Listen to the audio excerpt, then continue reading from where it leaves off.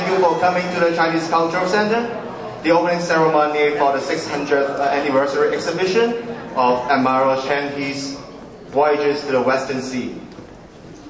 Today, we are here to celebrate not only the opening of the exhibition, but we are also here to celebrate a hero who established diplomatic relations between China and the other side of the world some 600 years ago. The voyages of Cheng He has been very important to our Chinese history. It represented a great advance in the evolution of human civilization and was instrumental in forging new links between China and the rest of the world. I would like to introduce some of our guest speakers today. First of all, Dr. Ming Teacher, Chairman and President of Chinese Cultural Center. Consul General from the Consulate General of People's Republic of China in Toronto. Markham University. Ward 37 Scarborough Center. People's Republic of China in Toronto. From Hong Kong Economic and Trade Office. Honorable guests, ladies and gentlemen, I would like to welcome everybody to this official opening of the Cheng He Exhibition in memory of one of the greatest navigators in the world. Cheng He was appointed by Emperor Yongle to sail to the countries beyond the horizon, all the way to the end of the earth. As you can see, in those days, we still think the earth is square rather than round, so there's going to be an edge of the earth. Cheng was a brave soldier. He fought on behalf of Prince Zhu Di. As some of you know the history, Zhu Di was a prince of then Emperor Zhu Yuanzhang. So when he was still prince, he stationed in Yunnan province, southwest of China. Ming Dynasty took over the Yuan Dynasty, but there were still leftover pockets of lands. They were still occupied by the Yuan people. I believe Cheng He was actually a soldier of the Yuan dynasty, but he got captivated by the Ming Dynasty and became a captivated person to go to Ming Dynasty. But Zhu Di, who was the prince at the time, stationed in Yunnan, he was very fond of this young man and took him in as his officer. From then on, eventually Zhu Di became the emperor of Ming Dynasty. So of course, Mr. Cheng also became a very high-ranking official in his ministry. So since afterwards, and Zhu Di, the emperor, also decided to explore countries outside of its own country, which is we call Middle Kingdom. In old times, China is the center of the universe. Everything else is barbarian. So he actually wanted to know what's happening outside of China, particularly offshore. So he assigned Cheng as the admiral of the Western seas. So from then on, they started to build ships. Eventually, they had 7 voyages. Cheng He took 7 times. He went out to China, to the South Seas, to go as far as East Africa. That's the farthest, as far as we know. Of course, he went to South Asian countries, India's, Arabian countries, and eventually to the East Africa. So throughout all this mission, the reason for the mission was to bring well wishes from the emperor to the other countries. When he went out, he brought with him a lot of gifts given to the countries, kings of different countries. So those gifts include the Ming white and blue porcelains, as you can see some of the replicas in the display case here. And also he brought gold and silver to distribute to the kings of all the countries he visited.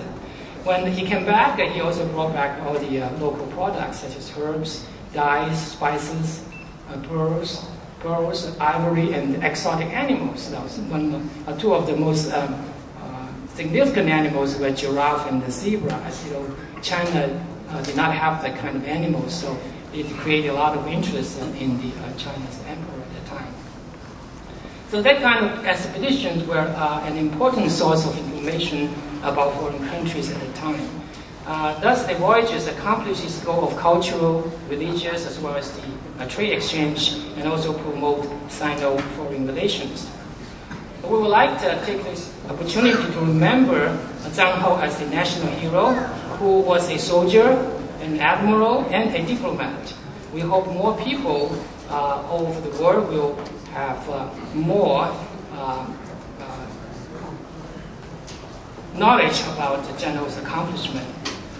Actually, his contribution signifies that China had the technologies for building ships and also the technologies for navigation. So actually all this happened 80 years before Christopher Columbus went to his trip. So actually China was far advanced in Western countries in terms of navigation and shipbuilding. I would like to take this opportunity to thank the Honorable Mike Cole, Minister of Immigration and Citizenship, for establishing a $10,000 scholarship to encourage young Canadians to explore and learn more about history of Cheng He. I'd like to give a big hand. Toronto is only the second city to host this event, the first one being Ottawa. So we are quite lucky in the CCC to have this big exhibition in our center.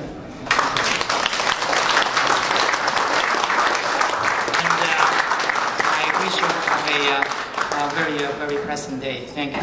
各位朋友，大家这个上午好。今天非常高兴，我们团队在这里纪念郑和下西洋呢，就是他这个600周年的这个庆祝。Ladies and gentlemen, today we gather here in Great Culture Center to celebrate, or say to commemorate, the great navigator Cheng He's voyage the world over, in commemoration of 600 years of voyage. Before this point, a lot of friends told me that because of the exhibition, they began to know something in the history of China. They start to know who Cheng He was. But for the Chinese, for the old people and for young people in the history book, in the past or present days, Cheng He is a great, great diplomat, a great navigator. Also, as Mingta Jiang mentioned, he was a great fighter also.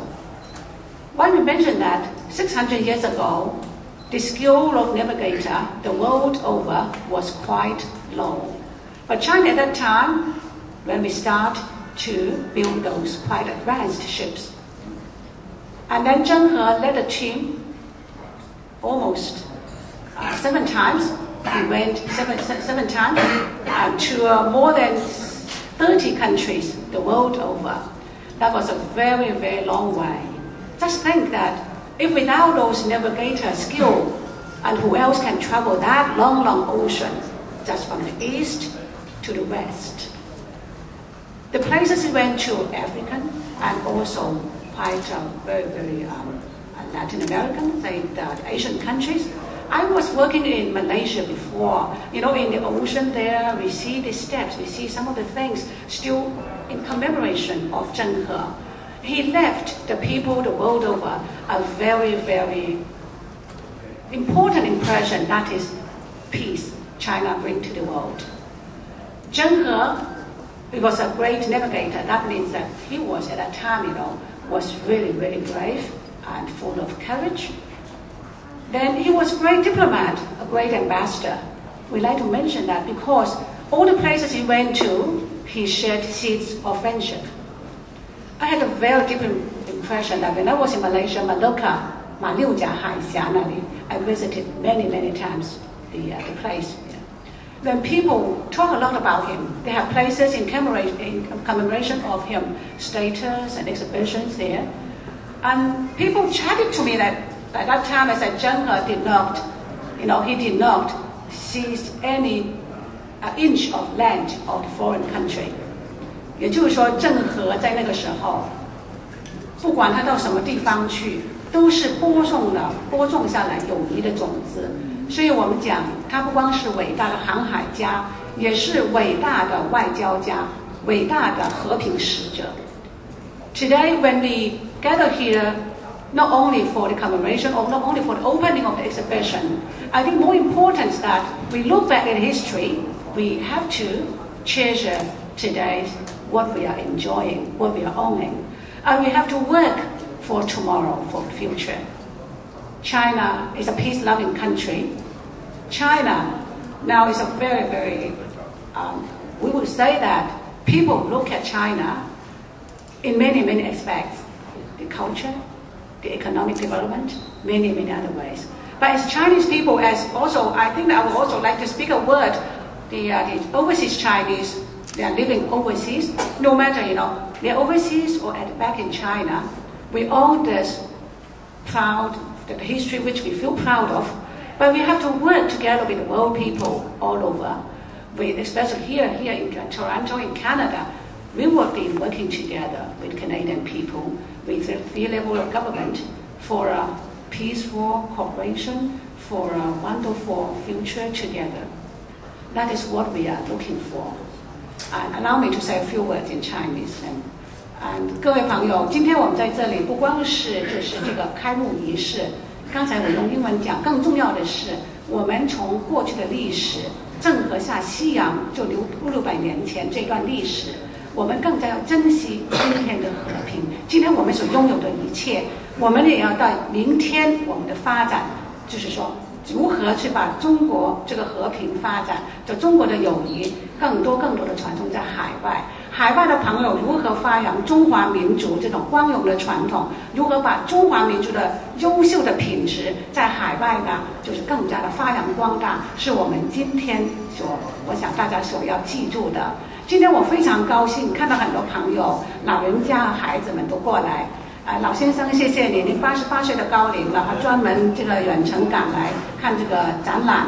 刚才老先生跟我讲，他一定要来，因为郑和是他心目中的英雄。我想，郑和不光是我们每一个人心目中，是我们每个中华民族心目中的英雄。所以今天我们中国多伦多总领事馆，我们非常非常高兴能有这个机会把这个展览放到这里来展出。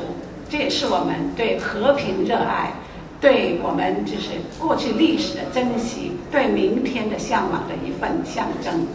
And I'd like to say just a few words before ending. It was not easy for us to get the exhibition here, Actually, this exhibition started last year in Malaysia. Because 2005 was the 600 years anniversary of the 600 outage history. Then this exhibition went the world over, more than 200 countries. We have to order, we have to grasp the chance. We have to say, oh, please let us have this exhibition. So me, and also Mr. Chen Shuang, the Cultural Council, we have tried very, very hard, especially Mr. Chen Shuang, like to recommend your hard work. Thank you very much. We have to talk to the Ministry of Culture. We have to, arrange those shipping, those things. But anyway, we are happy to have the exhibition here. We also thank the Chinese Cultural Center for this wonderful cooperation and for today's event happening then.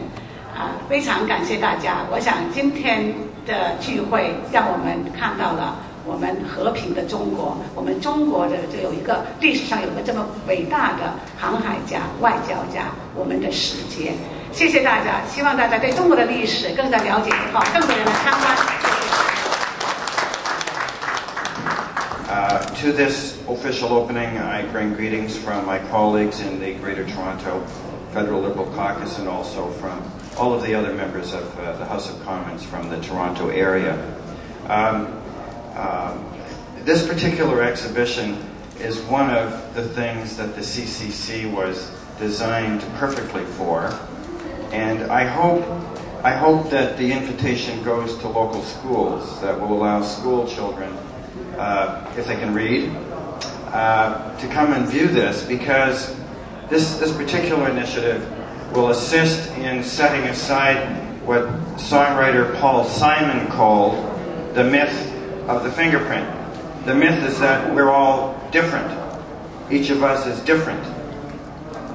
It's a myth because if you look back at our human civilizations, we have so much in common. And it is worth noting that Cheng He, one of the motivations of his travel was to visit Mecca, the home of Islam. And as Ming Tat Chung pointed out, the Chinese were fairly insular then. They didn't actually go out and try and conquer the world. The voyages were actually friendship and diplomatic. And it is not inconceivable that during those voyages, the navigational, scientific, and mathematics skills used in navigation and developed partly in China could have been conveyed into the Persian world, the world of Islam. And we all know that the world of Islam informed the Western cultures through Spain in the 1400s, 1300s, informed the Western cultures. And who were the next great navigators after Cheng He? Well, we had the Portuguese and the Spanish and the French and the British. But who's to say that the navigational skills of Cheng He and the math and the science were not part of that package of skills that actually allowed the Western world to develop?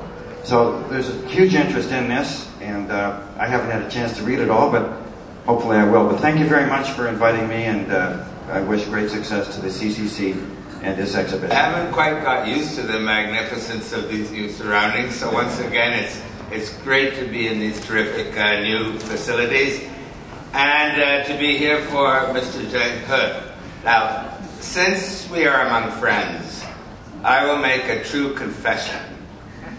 Even though my wife is Chinese, even though I've been to China many times, before today my knowledge of the detail of Cheng He's role in Chinese history and his great feats as a diplomat and a navigator, my knowledge of all this was, shall we say, limited.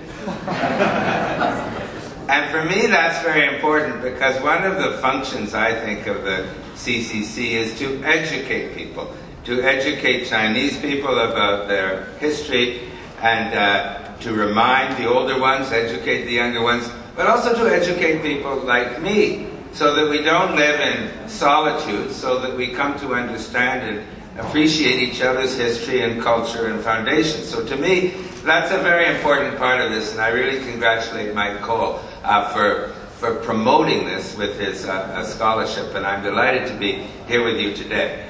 I'd like to end just with a quick remark to the Consul General to respond to a comment she made, partly because we have been good friends, and sadly she won't be in Canada that much longer. And I just want to say I agree with you totally, that, and I know our new leader, Stéphane Dion, does too, that we must work to promote friendship with China, to build on our strategic partnership, and to promote deeper and stronger relations in trade and investment and culture and friendship.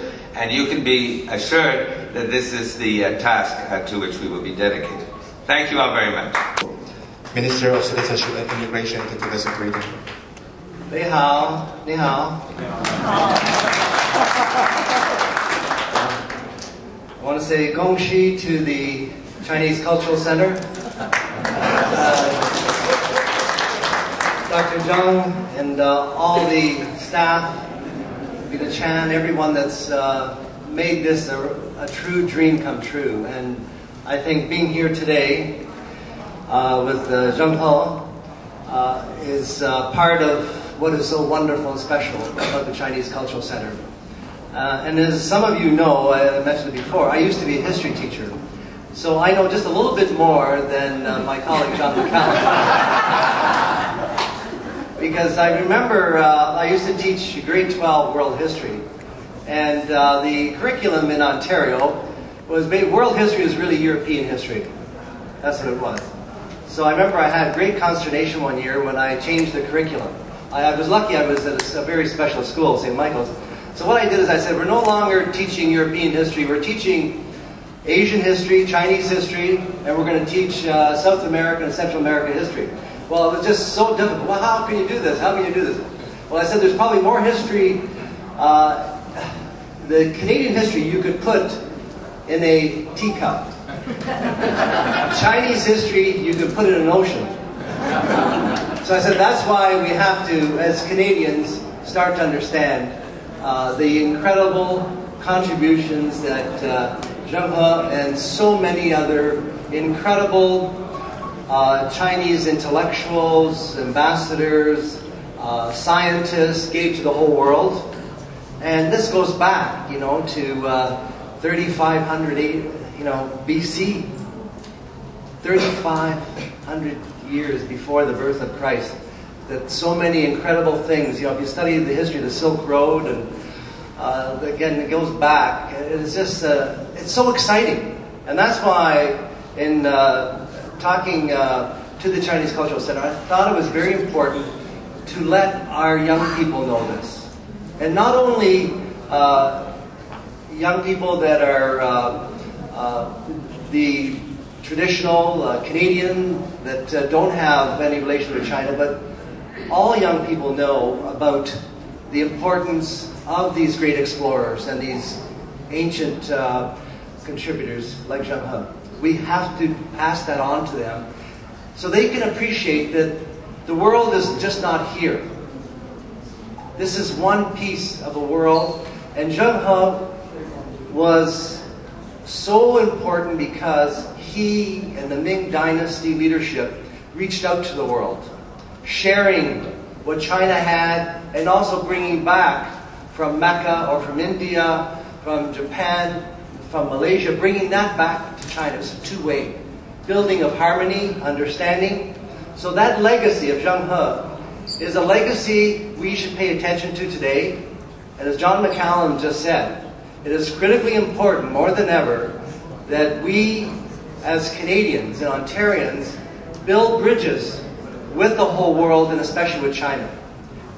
The bridges built on education, on cultural exchanges, on economic and trade exchanges, in the spirit of Cheng He. That was his spirit. So that's how you build about peace in the world, by better understanding and better appreciation and respect.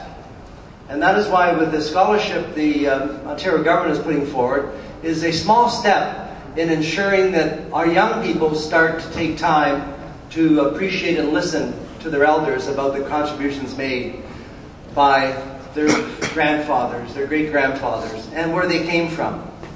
And so today we are really here to say thank you to all that made this possible. Madam Zhen Xiaoling and the whole staff, the consulate here in Toronto, the Chinese Cultural Center, and all the volunteers. You have made us richer by bringing Cheng He's 600-year anniversary exhibition here, right to the heart of Canada, the heart of Ontario. So I am very excited about this because I think this will be the beginning of many, many more cultural exchanges that are critically important in building a better world and a better Canada. But this is exactly why Canada is in many ways a model for the world, and this is an opportunity to make these a better model. And I just, again, the last thing I mentioned the other day is, you know, that the last little history lesson, excuse me, Derek, I'm just going to mention this thing.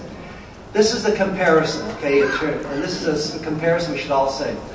We all know about Christopher Columbus. His fleets were several dozen times larger than those of Columbus. Dozen times larger. The ship's loading capacities and the range of their voyages were also much greater than those of the later European explorers. Each of Cheng He's western voyages launched a fleet consisting of over 200 ships.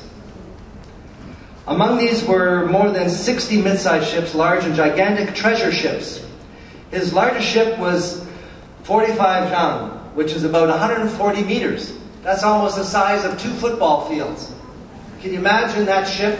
Where the ships that Columbus sailed in were smaller than this room. 140 meter ships, the treasure ships. with 4 decks. 4 mats. I mean, it was incredible, the scope and size of this, way before, the Western explorers. Again, I just want to say that puts it a bit in perspective of how far ahead Chinese science and technology and innovation was to the so-called glorious West. So my underlying lesson is today, by appreciating Cheng He, we appreciate how much we have to gain by understanding people from all over the world and their civilizations and what they bring to us. And that's how we really can build a better society and a better world. So I just want to say again to all of you here, you are part of sending that very strong message of cooperation. And I say, Xie Xie, Dongzhe, and Gongxi. Hello everyone, thank you to Dr. Cheng and Madam Cheng for inviting me, and distinguished guests. My Minister of Culture, Ms. Colley, is a history teacher, and I happen to be a student at one time. And fortunately enough for me, I was born in Malaysia of overseas Chinese descent. And I remember studying a little bit about, at that time we were taught that he's Admiral Cheng He. Okay, I don't remember, so I did, when I got the invitation that Cheng He, I was looking and says, who is this person? So when I researched it, I found that, what I knew him to be Admiral Cheng He. And this is one of the names that I remember very strongly, because although history wasn't my favorite subject or subject I was good at, but Admiral Cheng He stuck in my mind because of his excellent exploration skills, and he's been a great sailor that sailed around the oceans. And he did great work in terms of exploring and going to the Far East and bringing back to China a lot of trade and exchanges. So, I'm also very glad that when Madam Cheng said that the exhibition started in Malaysia, and that's why I was born in Malaysia. So I don't, my Chinese is not very good, so you're gonna excuse me if I speak in English.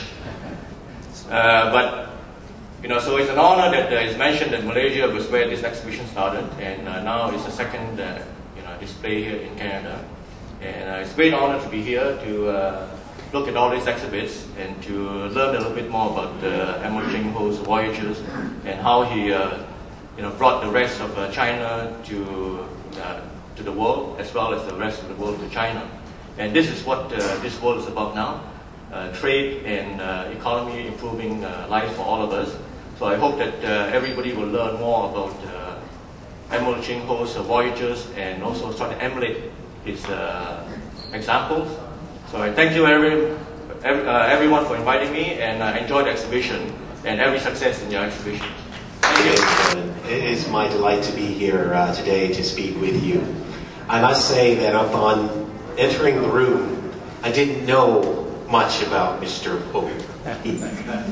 However, I am absolutely delighted that there is such an exhibit to celebrate 600 years. And in fact, I was just thinking when Minister Cole and others, Derek Lee, and my colleague Jin Lee, was speaking that the element of peace with respect to commerce and trade, and given the element that the large ships that Minister Cole spoke of, it presumes that there was a tremendous amount of technology that had been utilized as well as knowledge. So I would imagine that there was a great opportunity for an explorer to be able to take advantage of new foreign lands because of the technologies and the opportunities in which they would have to take control. Yet that wasn't the case. The journey was about peace. The journey was about friendship. Not dissimilar to the metaphor that we see in this room here. We see the wonderful light of the city of Toronto. We see the sunlight coming into this room and really highlighting this exhibit, which tells us that the social capital that we are seeing today and the rewards provides great opportunities for us all to learn in the spirit, in the fabric, the nature of the human culture, so that we can learn from one another. As someone of African descent, I was amazed in terms of looking at the information here where there was activities with China and Africa many, many years ago, and trading and so on, in peace. And what we learned, as you know, about the mercantilism system that the British system offered, which is one of divide, conquer, and to take from without respect. And I think this is really something that I've always admired about the Chinese culture and the Chinese community. And others, we've always had a great friendship, and we've always had a great sense of respect. Today, in our world, that particular respect exuberates from China to Canada, because we know with respect comes a sense of understanding. With understanding, there's opportunity of trade. And what we learn from the history of the exhibit here today, that there has been a precedent setting, so that when we hear about history in economics, as an economics student, you learn about the Industrial Revolution. Well, we think that as being a big deal. Well, if you compare the Industrial Revolution to what we're hearing here and learning here today, there were great revolutions that have taken place with respect to a Chinese content to it. And I think we have much to learn from the culture as well as what we hear and see here today. And as someone who has woken up this morning learning something new, I can tell you that it makes me a better person. And in fact, I am delighted to be amongst you today in order to celebrate this tremendous exhibit. Minister Cole puts it best when he says, as a history teacher, there are students who will benefit from the legacy of understanding, from the cultural bond that we see here today. Because let there be no doubt, the outstanding legacy that we see here today, all can benefit and you can learn from. So that the Chinese community in Toronto, in Ontario, and in Canada, you have so much to be proud of. And we all have so much to learn from you. And I'm happy that we're all blessed to be able to share and sing in this wonderful room with a great metaphor of the sunlight hitting the room with the warmth, with the sense of explosion, because they're a great opportunity for us to be able to go forward as a community and as a very different cultures all coming together. Because it appears that we have been able to do it in the past from the history that we recognize here. So I want to encourage each and every one of you to continue the legacy so that we can all have a greater city, greater province, and a greater country. God bless you all. Thank you.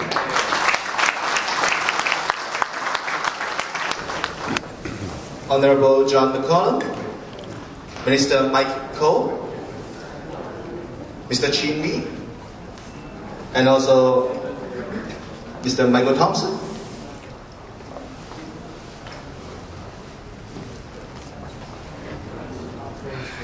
Can you come back?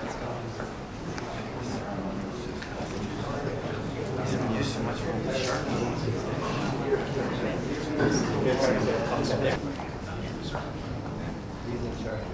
Okay. Launching. Okay. 1, 2, 3. Cut.